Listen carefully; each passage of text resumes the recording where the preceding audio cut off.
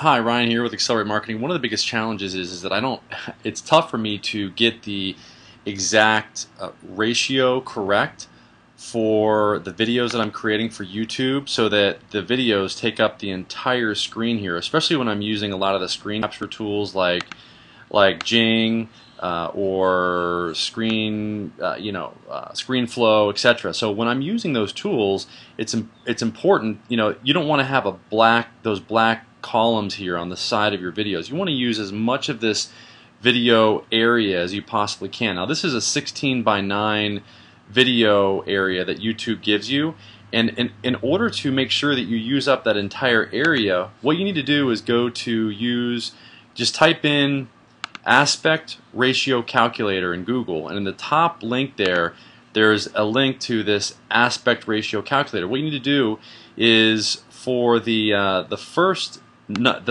number here, you just put in 16, and then you put in 9, and then you put in let's say 1300 here, and what it does is it gives you the dimension. So this is the width and this is the height for the video that you're going to be creating.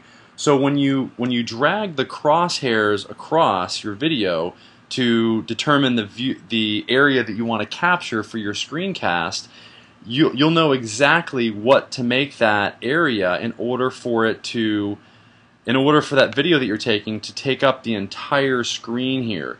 So in other words, if you for example drag that crosshair over to only 1200 by 731, then what would happen is the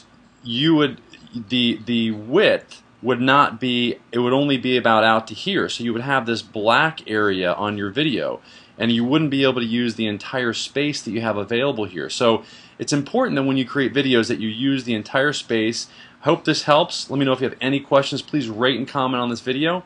Thanks, and make it a great day. Bye-bye.